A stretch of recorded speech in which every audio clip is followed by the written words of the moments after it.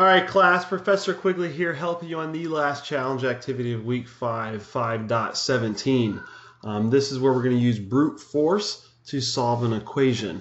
Now, just to give you a little insight into why this problem is going to be so difficult for us. One, because for loops are new to us, so we might not be that comfortable writing for loops. In addition to that, we're actually going to write one for loop inside of another for loop.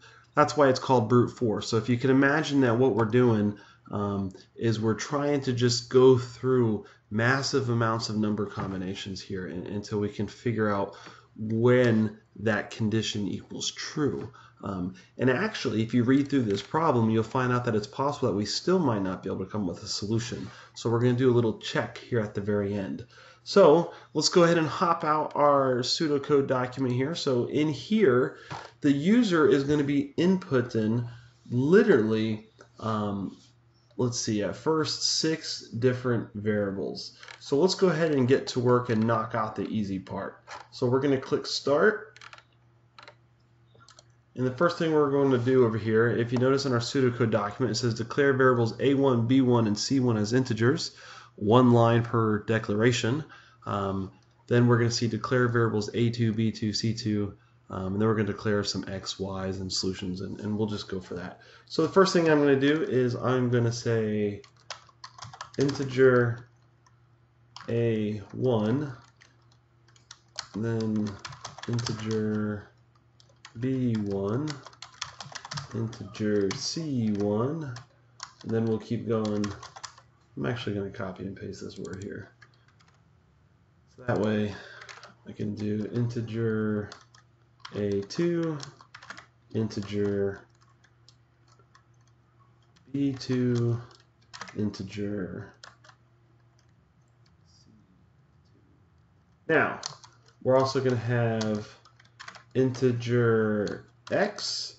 Now, what else does it tell us in the pseudocode? We need integer Y. And then we also need a variable called X solution.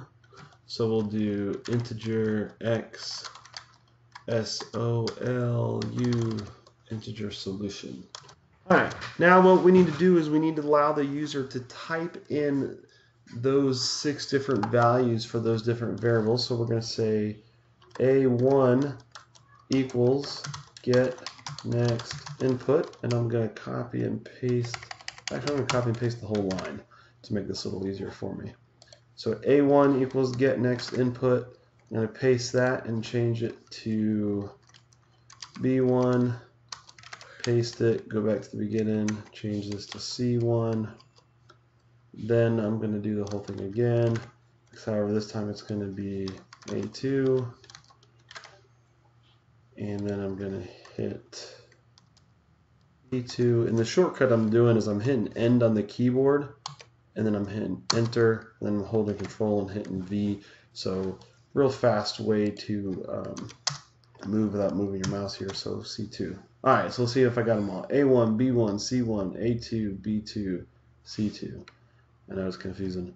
All right, so now I'm going to go over here and I'm going to say X solution equals minus 99. Oops. Because it tells me assign the variable X solution the value of 99. Now, here's where I'm going to write my first for loop. Now, I can break this down and tell you exactly what's going to happen here, but just know that if you're following along, this isn't really, I mean, it's pseudocode, but like you could take it and type it in exactly how that should be. So I'm going to go ahead and hit, I'll just type it out. So I'm going to hit for X. X is going to be what we're going to count with, and we're going to give it a starting value. So X equals -10. Then I'm going to do semicolon. Then we're going to input our condition, which basically means as long as X is less than or equal to 10, we want this loop to keep going. I'm going to do my semicolon here. And then I'm going to say, what do I do to keep incrementing that loop? We're going to say X equals X plus 1. Okay. So this is our basic for loop where we say for, we're going to loop over between -10 to +10 plus 1.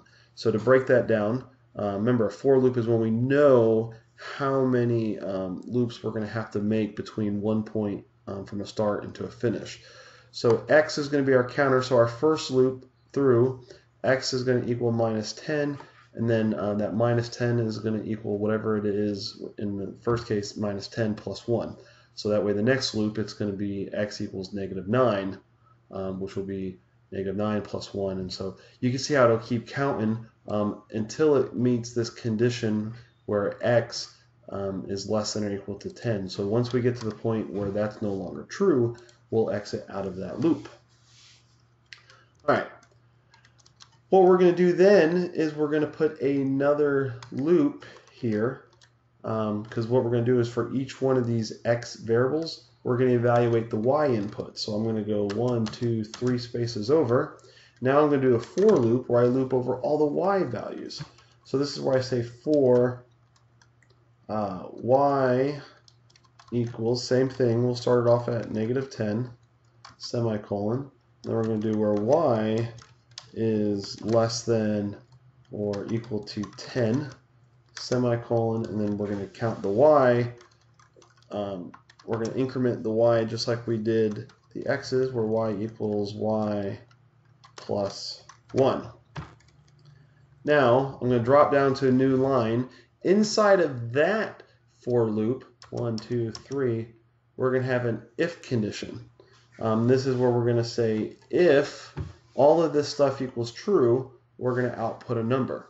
So we're going to do if the value of multiplying a1 times x plus multiplying b1 times y is equal to c1, and value of multiplying a2 times x plus multiplying b2 times y is equal to c2. That is a mouthful. And I think that's the reason why the problem starts off up here, talking about scientific equations and stuff like that. And so this is, in the real world, this is going to be the equivalent of your company hiring some mathematician or some physics expert to come up with this really complicated solution to crunch a lot of numbers. They're going to hand you these formulas like this in a pseudocode document, and then you're just going to be told, hey, translate this into code so that way our mathematician or our physics rocket engineer over here doesn't have to do all this math by hand. So I'm going to say if, and then I'm going to do, in parentheses, we're going to say, and here we're going to have another set of parentheses. We're going to say a1 times x, and I'm just following along with the pseudocode document, plus b1 times y, that equals c1,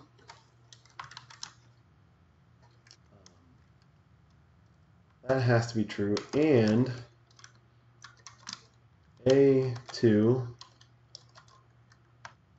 times x plus b2 times y, close that, if that's equal to c2. So let me make sure I got that right. So let's follow along here.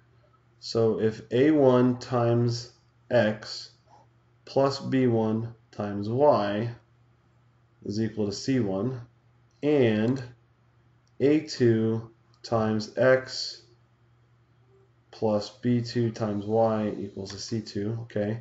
So if that's true, then we're going to go into that if statement. We're going to go 1, 2, 3, put x to output. And we're going to put that space, because remember we're looping here, we're going to have a space between our outputs. Then we're going to put y to output. And then we're going to say x solution equals x. All right. So that should be our complicated logic right now. Final thing here, we're going to go all the way back, and we're going to do one final if statement. Solution equals minus 99.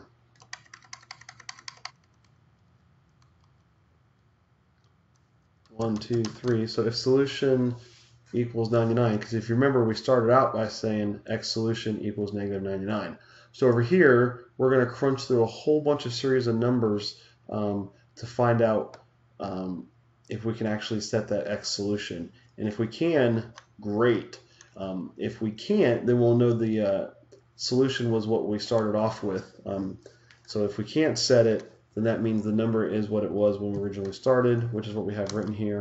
So if the x solution equals the original value that we started, then we're going to output to the screen no solution to output. All right, that was a lot of typing. Let's see if we got this correct. We hit check. Let's see what we did wrong. Line 31 indentation has 2 spaces, but should be a multiple of 3. All right, I think I just forgot a space. So let me check that out. So if I go 1, 2, yep, I only have 2 spaces. So it's 1, 2, put my 3rd space in there, hit check, boom, all done. So can't believe we got that all right, save it be 1 space. So if you have any questions, you want to take a deeper dive into this problem, I will get my mathematician hat on and we will figure this out together. But until then, thank you for completing all your challenge activities for week 5. I promise you the course is going to keep getting easier. This problem probably was a little difficult, but outside of this problem, it should be getting easier for us because we're starting to understand what variables are, how to assign values to them, how to do a little bit of operations and do some outputs and stuff like that. So with the help of this pseudocode document, I hope that you were able to get through this. If you have any questions, follow up with me in the discussion threads. Take care.